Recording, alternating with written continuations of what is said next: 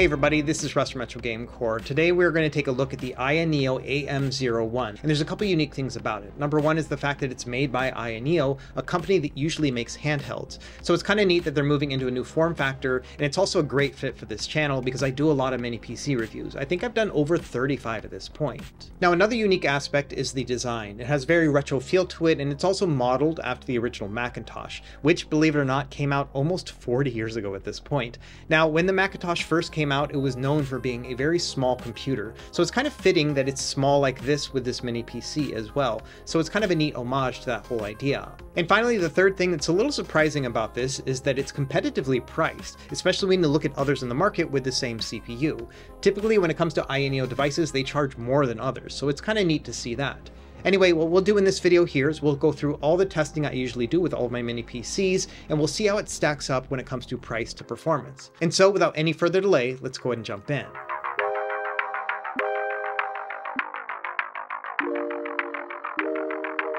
Okay, let's get started with these specs. Now, number one, we have two different CPU options, but the one I'll be testing in this review is the higher spec one, which is a Ryzen 7 5700U. And this is a laptop CPU that's been out for about 3 years at this point, and it has 8 cores and 16 threads with a base clock of 1.6 GHz. And the chip has integrated Vega 8 graphics, which are a couple generations behind at this point. This mini PC also comes with LPDDR4 RAM, which can be configured up to 64 GB. And same thing with the storage in that it is configurable. It uses an M.2 2280 stick. In addition to the M.2 drive, you can also add your own 2.5-inch hard drive or SSD. When it comes to connectivity, we have Wi-Fi 6, Bluetooth 5.2, and Gigabit Ethernet. We've also got a bunch of other ports, including one USB-C, 4 USB-A, and a 3.5mm headphone microphone jack. And the operating system is Windows 11 Home, and the other thing worth noting is there is a bare bones option, so if you have your own RAM and hard drive, you can add that yourself and save a little bit of money. Now the AM01 is currently up for pre-order on the Indiegogo page, but after that it'll probably shift over to the AYANEO website. And when it comes to choosing your options, you've got a lot of different configuration choices. To start, we have two different CPU options, and the low-end one is a Ryzen 3 3200U. Now the performance jump between these two is pretty significant, but the price difference is not. And so even though it is tempting to get one of these for $200, I think you're better off spending a little bit more money to get the 5700U. And the lowest price that we have available right now is $240 for the barebone version, but of course bear in mind that's not going to come with a hard drive or RAM, so you'll have to add that yourself.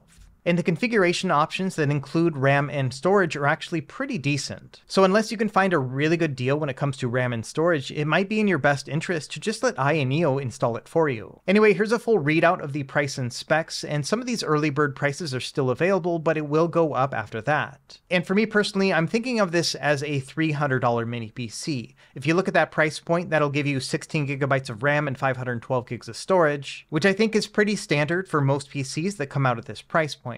And like I mentioned, I think the price point is pretty competitive. If you look at a similar model from B-Link, this one has the same chip, 16 gigs of RAM, as well as 500 gigs of storage. And as you can see, the price is actually about $20 higher than the AYANEO one, even when you apply the $50 coupon they have available right now. And so I do find this pretty surprising because AYANEO often is more expensive than the competition, so the fact that this is cheaper, even if it's still during early bird pricing, that's pretty impressive. But also keep in mind that the prices will fluctuate a lot for these low-end mini PCs, so you may see a sale that's going to be better than this sometime in the future. So let's go ahead and move into the unboxing. As a quick disclaimer, this is a review unit sent over to me from AYANEO, but no money was exchanged in any way. Of note, the model I'm reviewing is the highest spec one, so it has 32 gigs of RAM and 1 TB of storage. But when it comes down to it, I don't think that 32 GB of RAM was actually necessary, nor did it actually affect performance. With an older and lower powered chipset like this, I don't think that additional RAM is actually even being used. Anyway, inside you'll get a pretty thorough instruction manual. This will actually walk you through almost all components that you would have questions about with this mini PC. In fact, this is a lot more comprehensive than manuals I've seen from other manufacturers. They also have an instruction manual for their IS-based software, which we'll go over in this video. Finally, they've also got some stickers for your kids if you want them. Let's go ahead and keep digging and see what other goodies we have inside. First of all, we have our power supply. This is branded by AYANEO and it's rated for 72 watts of power. Now this is a universal plug and it comes with a bunch of different adapters. So no matter what region of Antarctica you're living in, you will probably find the plug that meets your needs. For me, I'm going to use the boring North American plug, but it does lock into place very easily. We've also got 3 different color options when it comes to the little chiclet tab at the top of the device. And these are all magnetic, so it's very easy to swap them out, but personally I like the original rainbow color because it reminds me of the Macintosh. Moving on, they also include an HDMI cable as well as a SATA cable if you want to hook up that 2.5-inch drive. And by the way, it also comes with a 2.5-inch bracket for your hard drive.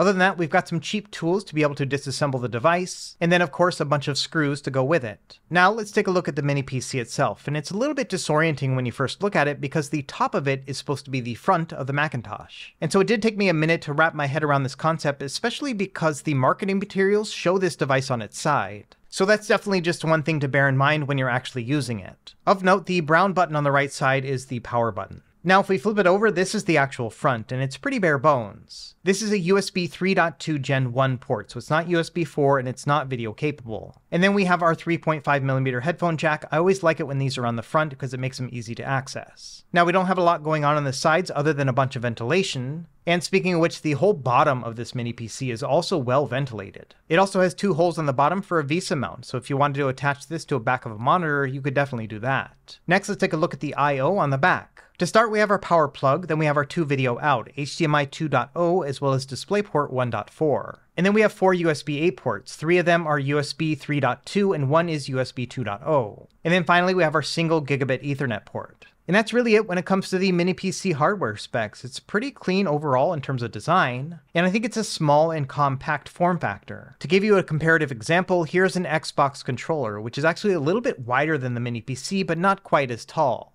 Next, I want to move into the teardown. This is actually going to be a longer section because there's quite a bit to talk about here. Now to unattach the bottom, you have to remove the 4 Phillips head screws embedded in the feet, and then use a guitar pick to undo the clips around the back. And the first thing you're going to notice is that the motherboard is not immediately accessible. In fact, the CPU fan is in the way and you have to remove this in order to get the rest out. Now this is pretty easy, there's actually 3 screws altogether, but one of the weird things is that the 3rd screw was covered with a warranty sticker. And this is kind of weird because if you want to upgrade the RAM or the storage, that means you have to effectively void your warranty. Either way, to remove the fan, you have to pull the sticker off of the heatsink, and it might feel like you're breaking the device, but don't worry, it'll go right back on. And I'm going through this pretty quickly, but all of this is detailed in the instruction manual. Either way, once you've removed the fan, now it's time to take out the Wi-Fi and Bluetooth chip. And this has an M.2 chip, which is very easy to remove.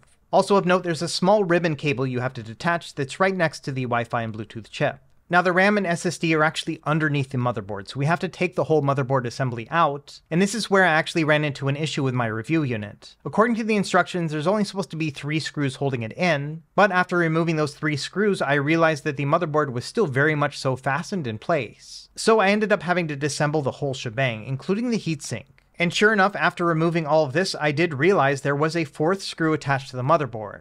Now, I reached out to AYANEO about this, and they said they're only going to include those 3 motherboard screws, but the review units had 4. So chances are you're not going to have to go this far into the teardown in order to access the back, but I did want to show you how to do that in case you do have the same issue. Either way, once the motherboard has been unscrewed, it's pretty easy to take out. And here's a look at the top, including the CPU, which is typically going to be covered by that heatsink.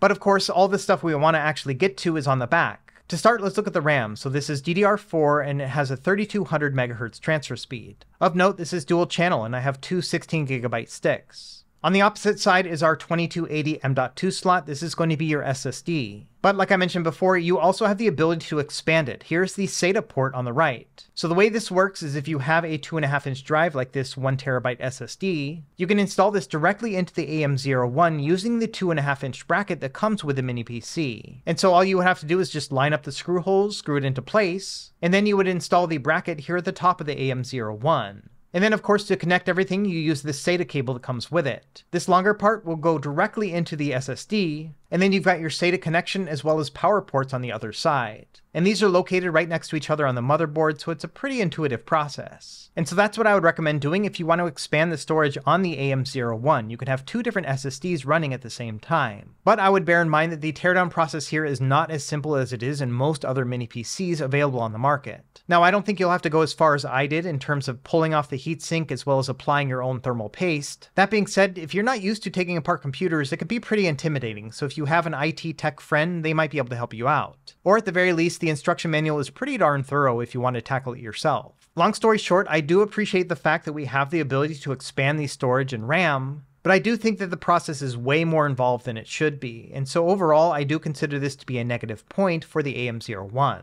And I do hope that if AYANEO continues to make more mini PCs, they think about the upgradability aspect. After all, most of the people buying mini PCs probably don't want to go and tear the entire thing apart. Anyway, now that we've put it all back together, let's boot it up and go into the software. And to start, like I mentioned, this is Windows 11 Home, so booting it up is just going to be like any other new PC, but there are a couple unique aspects, including a custom wallpaper, which looks pretty fancy. In addition, AYANEO has their own custom software, which is called AYASpace. And if you've ever watched a video about an AYANEO handheld, it's almost the exact same thing. So when you first get started, it's going to ask you to update and reinstall, and then once you're in there, you will see that it kind of works like a custom front end. So as you install games, you'll be able to see them right here on the front page and you can navigate to them. Also within here on the top left is a settings menu, and there's a couple things worth noting within here. Number one is going to be the performance tab. Within here you can set the TDP limit. And when it comes to your typical AYANEO handhelds, this can be really important. After all, you want to find that balance between power and battery life. However, because we're using a stationary mini PC, battery life doesn't matter at all. And so in that regard, I would recommend just putting it to the full 35 watt TDP. And so that's going to give us the best performance, and that's what I used in all my testing throughout the rest of this video. Another setting worth considering is the monitor section. This is going to give you a performance overlay. So if you want to see the overall frames per second or the temperature and load of the CPU and GPU, this is where you would find it. Other than that, I would say that most of the other settings within AYASpace are things that you configure within Windows itself, or there are sections that just don't apply to this mini PC at all. For example, there's a controller section, but again, this is not a handheld, it's a mini PC. So in the end, I would say the main benefit of AYASpace is to be able to max out the TDP and then to add the performance overlay if you want it. Other than that, you can mostly ignore their inbuilt software. So let's go ahead and start our testing. First thing I want to do is update my GPU drivers. So I'm going to go into the AMD Adrenalin app, which is already pre-installed, and then just update the firmware within here. And after that, we're ready to go. So I'm going to jump into Cinebench first. And there's a couple things worth noting. At idle, we're getting about 46 degrees in temperature, and the power draw seems to be somewhere between 2.5 and 5 watts. Now when we turn on a 10-minute multi-core test, you can see it jump up significantly. And at 100% CPU load, you can see that the power profile is around 35 watts. And that makes sense because that's what we configured for the TDP limit. Now that we're running at a full load, let's do a sound test. I'm also going to test it by pressing on Xbox buttons so you get a feel of the ambient sound in the room.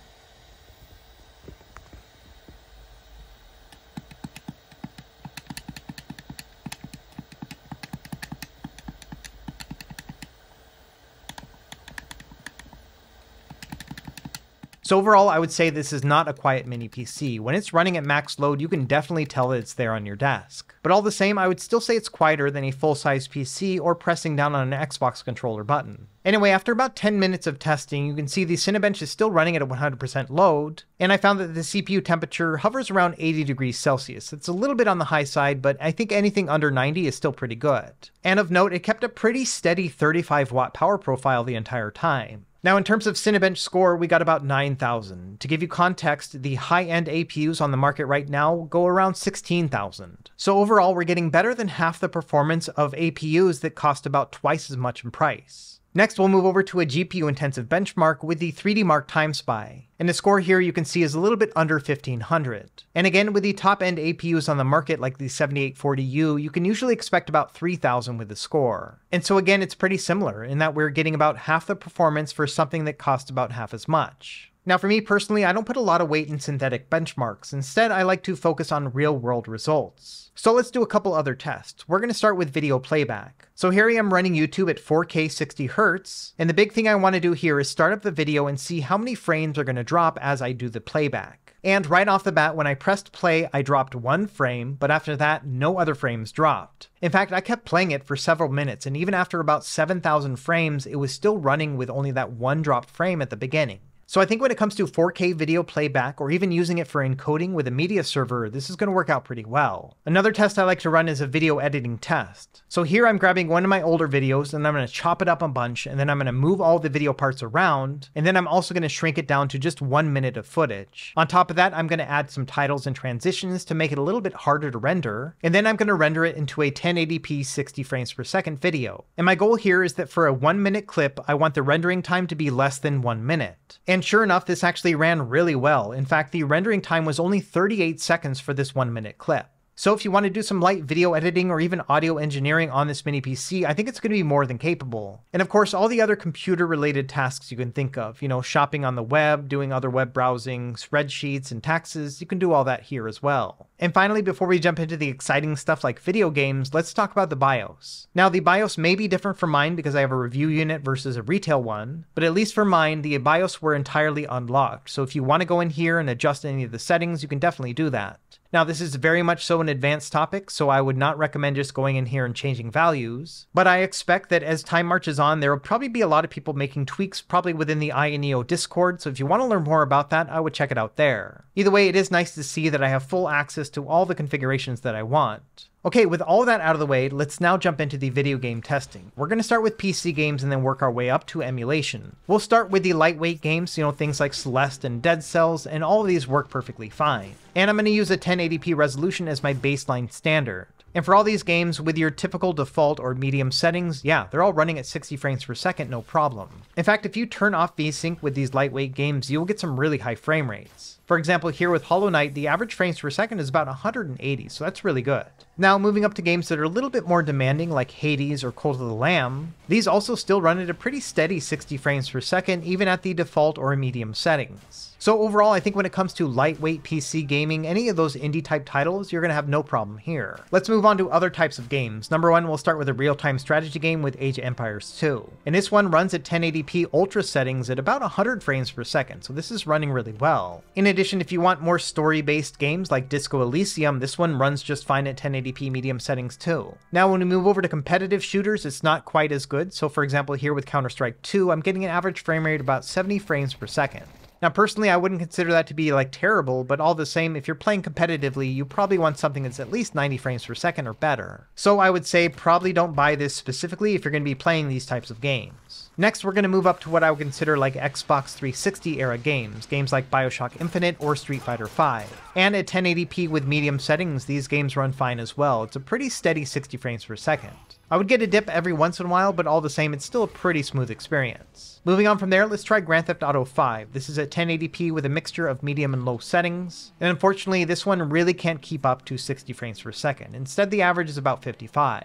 Now, I still think this is a pretty enjoyable experience, and I wouldn't mind playing it with these stats, but of course that's really going to depend on you and your particular playstyle. Now, as we start moving up to the more demanding PC games, you'll probably have to make quite a few sacrifices. We'll start with Doom Eternal, so I'm playing this at a 900p resolution and with medium settings. And when I drop that resolution factor, it does get quite fuzzy, so this is not a perfect experience, and it also struggles to maintain 60 frames per second, so this is not going to be super great.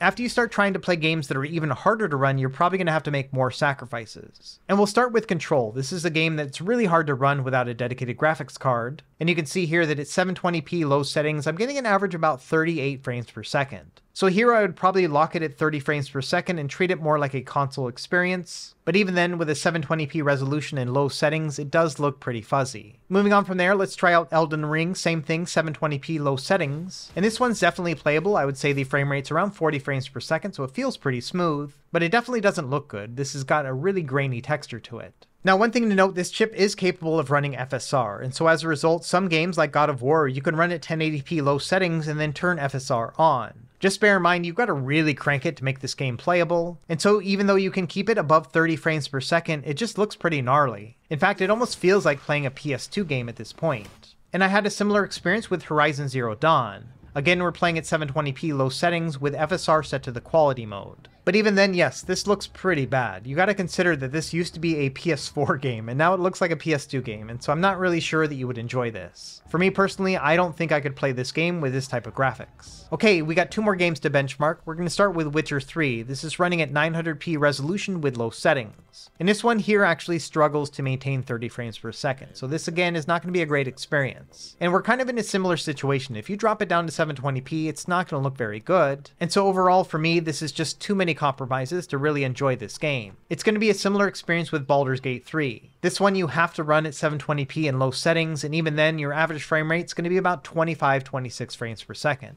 So unfortunately, when it comes to some of these heavy hitting or AAA games, it's just not really up to the task. But of course, bear in mind, this is not really meant to play AAA games. This is a low tier mini PC. So that's really it when it comes to the PC gaming experience. Let's move on to emulation. We're going to really just focus on the high-end systems, starting with Nintendo 3DS. And the performance here is pretty darn good. I'm using the Canary version of Citra at a 3x resolution. And basically every single game I threw at it played at full speed. I'd get a couple stutters here and there when the shaders were first compiling, but after a few minutes of playing each game, it ran super smooth. So if you are looking for something to play 3DS games, this will be a great fit. Moving on from there, let's try out Nintendo GameCube using the Dolphin emulator with a 3x resolution upscale. That's going to be about 1440p. And sure enough, every game I threw at it played really well. Some games were absolutely perfect, including Mario Sunshine and Mario Golf, and even F-Zero GX actually played completely smooth, no dips at all. The only game I really had any sort of trouble with was Rogue Squadron 2. It would sometimes drop down to like 58 frames per second here and there, and you would feel that stutter every once in a while, but I found that the longer I played it, the smoother it got, and considering this is one of the hardest games to emulate on GameCube, that's a pretty great sign. And it's also a similar experience with PS2, again at a 3x resolution, so around 1440p. And again, every game I threw at it played at a pretty stable 60 frames per second. And so this is great. I didn't really have to mess around with the settings at all. I just set it to 3x resolution and then booted up the games, and all of them were running at full speed. And that includes God of War 2. Even at a 3x resolution, it was nice and stable. Sticking with the same generation, let's move over to the original Xbox. We're going to use the ZEMU emulator at a native resolution. And there were a couple games that played pretty well. We're going to start with Soul Calibur 2. One thing to note, don't pay attention to the frames per second up top. Instead, look at that little video debug box below it. And on the left side, you can see the FPS. That's going to be a more accurate representation. And you can see that with this game, we're getting an average of about 57 frames per second. So it's not perfect, but pretty close. Another game that worked pretty well is Halo Combat Evolved. This one had an original frame rate of 30 frames per second, and it's pretty stable right here. However, most of the other games that I tried were not playable, even at just the native resolution. So for example, with Dead or Alive 3, as well as Project Gotham Racing, both of these games played at half speed, and so definitely not a playable experience. However, we will come back to Xbox when we get into our Linux game testing later in the video. Either way, let's go ahead and move on to our next system, which is going to be Nintendo Wii U. In this one, I'm going to run all the games at a 1080p resolution, and yeah, thankfully all these are running great.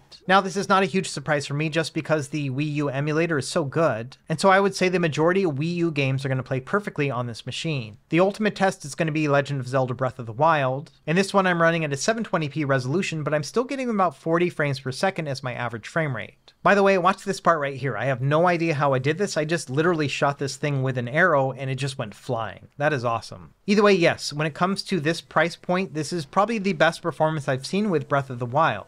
And so overall, I would say Nintendo Wii U is completely playable on the AYANEO AM01. Now let's move on to the more heavy-hitting systems, starting with PlayStation 3. Now when it comes to lightweight or 2D games, things like Afterburner Climax, Outrun Online Arcade, as well as Dead or Alive 5, yeah, absolutely no problem here. All these games are running at a full frame rate. So if you want to stick to the more lightweight PS3 games, yeah, no problem whatsoever. However, once you start moving into the more 3D based games, you will run into problems. On the lighter end of the spectrum when it comes to 3D games is going to be Devil May Cry, and unfortunately this one cannot reach 30 frames per second all the time. So already we're seeing that some of these games are not going to play at full speed. Now moving on to Ratchet & Clank Quest for Booty, this one cannot get a full 60 frames per second, but it stays above 30, and so it's going to be a pretty smooth experience with a couple dips here and there. However, as you start moving into the harder to play games like Prince of Persia, unfortunately this cannot hit 30 frames per second at all. So unfortunately I would say that the PS3 performance on this system is not great unless you only want to play 2D or lightweight games. It's going to be a similar story with Xbox 360. There are some games that run pretty well, like Forza Horizon, but a lot of the other games, especially those that are more 3D based, are going to struggle. So for example, Crackdown does not play at full speed,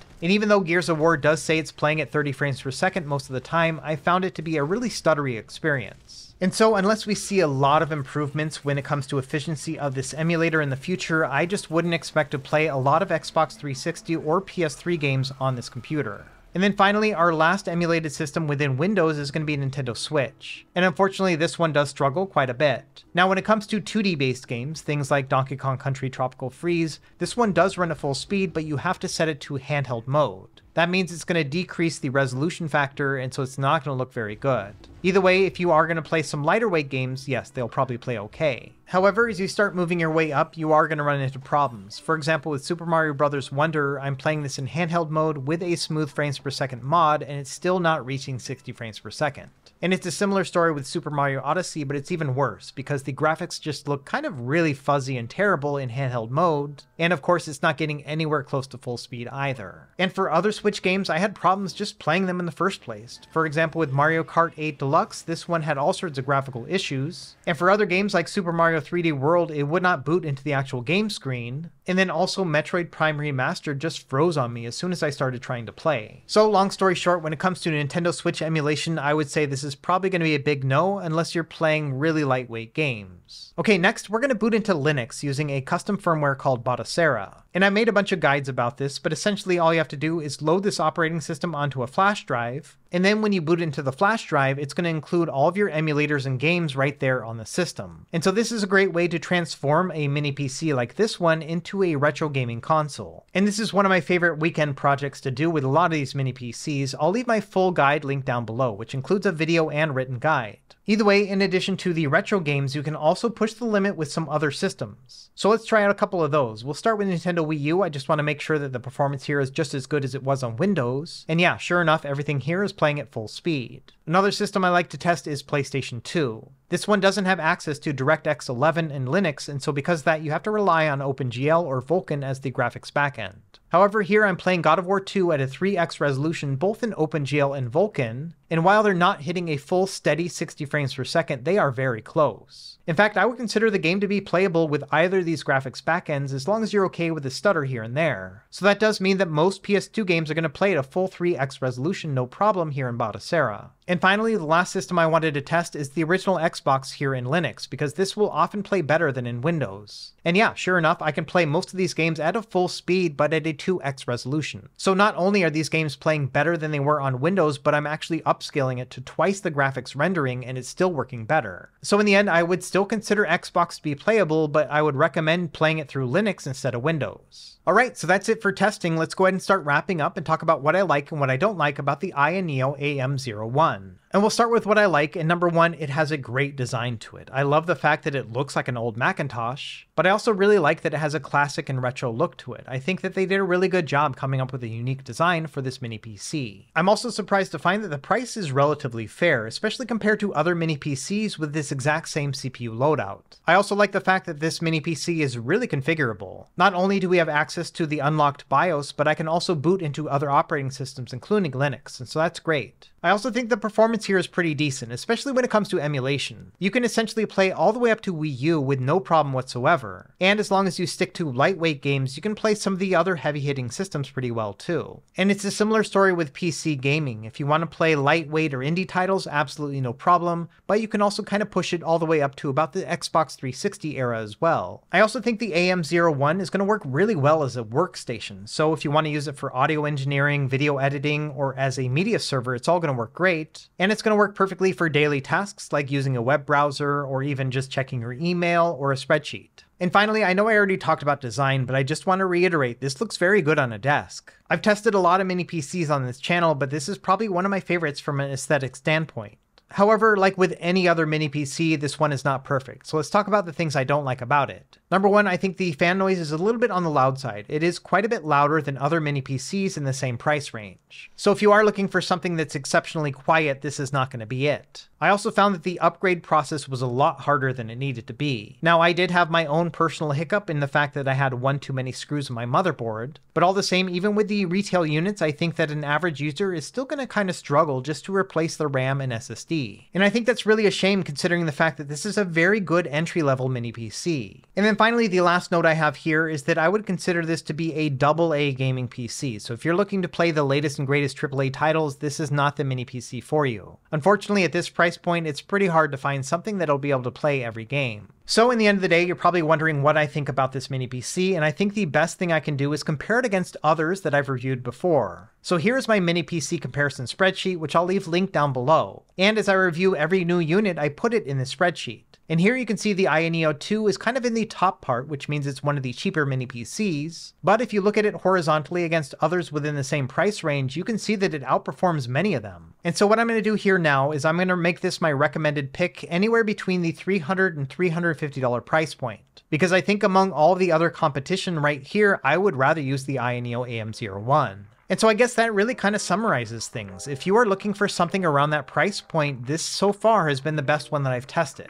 It's definitely not going to be a powerhouse, so if you're looking to play PS3 and Xbox 360 or AAA PC titles, this is not going to be it. But if you're looking for a fairly lightweight and cheap mini PC that's going to look really good on your desk or in your media center, I think this is going to be a great buy. And as long as you're good with the limitations of this chipset, I think you'll be pretty happy with this price point. Anyway, let me know what you think in the comments down below. Are you considering a mini PC like this, and is this one the right fit for you, or would you rather have something with a little bit more power to it? At the end of the day, I'm just really surprised that AYANEO made such a good mini PC on their very first effort. And so it does make me excited if they continue to make more mini PCs in the future.